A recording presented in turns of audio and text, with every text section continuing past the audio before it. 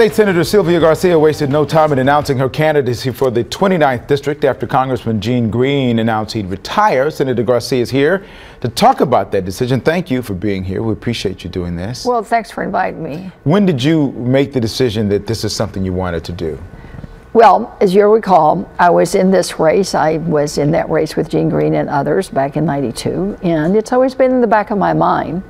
So when I heard the words uttered by Gene Green that he decided to retire, and it was something that I wasn't expecting, and just before I go further, you know, he's done such a great job. We must thank him and his wife Helen and all their children for all the time that they have given to not only the district but also to the entire, you know, Houston region in our state. He's done a marvelous job.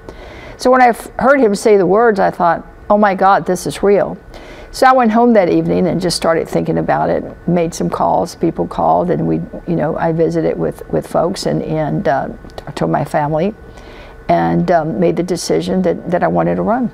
It was nice. Congressman Green indicated to me that he pulled a lot of you together. He did. Who might potentially want to run, and that's kind of says something about his character, doesn't it? Well, and that's why so many of us are just thankful for his service and the way he handled the office and the way that he was always there for all of us and responded to constituents and did so much work in providing workshops for citizenship, immunization clinics, just backpack giveaways. I mean, you name it, Gene Green was always there. So he has set an example, if you will, of how to take care of business back home while still fighting the good fight in Washington. He doesn't forget back home.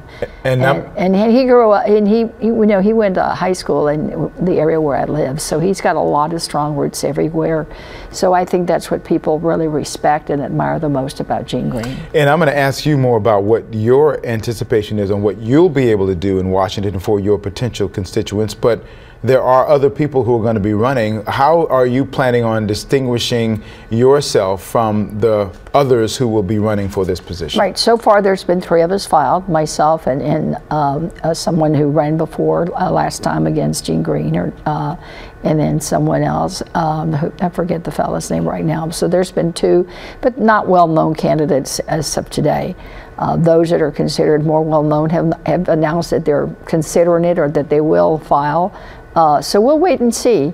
But I think I'm running on my record, I'm running on my experience, and of course running as someone who not only is there to take a vote, but is there to take the leadership role in some of the issues that are really important to our district, like good jobs, health care, good education for our children, immigration reform, and just dignity and respect for every individual, because justice means a lot to our district. We want to make sure that we're treated fairly and that we get a slice of the American dream. What kind of experience do you have up to this point that will position you in a place where you can actually do the things that you just talked about? And it's different how you might be able to do it in Washington, D.C. as opposed to in the state circles. Well, the realities are this. You know, we're still the minority party, whether it's in Austin or Washington.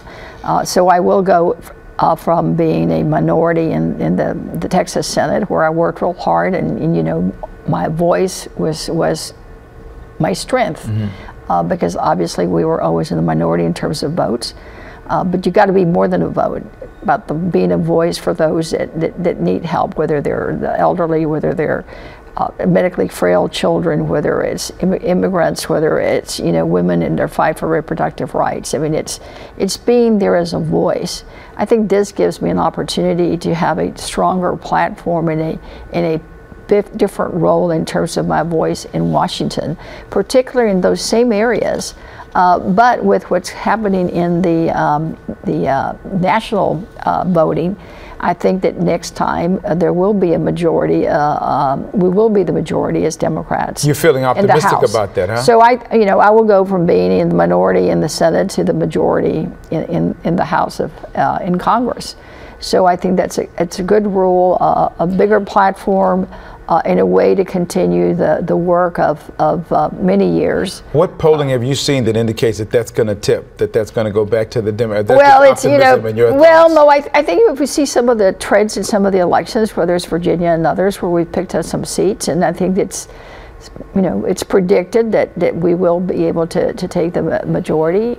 So we'll just work hard. Of course, for us, you know, it's a Democratic district. You know, our district will not be a pickup, but the pickup will be as having someone who's going to be a champion on the issues that our district cares about. I talked with Congressman Green about the partisan divide in Washington, where it's just so, the rancor is just so evident. How do you expect that you'll fit into that as you move forward in terms of changing that environment? That's no different than what we have in the Texas legislature. I mean, it was so divisive. Some of the legislation that was introduced and some of what happened this last time with the bathroom bill, sanctuary cities, the fight against reproductive rights, I mean, the fight against unions to reduce checkoff pay, I mean, all that was divisive.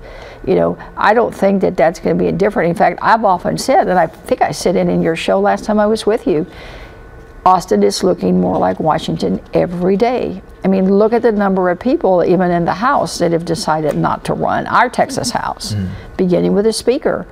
I mean, he's not leaving because everything is just hunky-dory and we're all working together and we're working on education, healthcare, jobs, and building Texas economy. No, we're distracted with the bathroom bill and anti-immigrant bills, anti-women bills. I mean, we're not doing the people's work. So you're looking forward to it. Your campaign off and running, would you say? Oh, absolutely. We've hit the ground running. We've got lots of endorsements from a lot of elected officials and labor leaders, from you know, precinct judges, from teachers, from, you know, I'm getting emails and calls and every day. So our campaign is building. We've got a campaign structure already put together. I've already been out there raising money, and things are looking very good. Well, you know that I'm all about fairness, so those folks who are running against you will have an opportunity to come on this show, and hopefully we'll have you on with one or two I'm ready. At some point. Remember, I'm ready. English or Spanish. Okay, good. We'll leave the boxing gloves at home, but we'll have you come and do that. Right. State Senator, thank you so much for coming in. Absolutely. And good luck as you move forward. Thank you. State Senator Sylvia Garcia, and of course, we will continue to have more information in the weeks and months to come.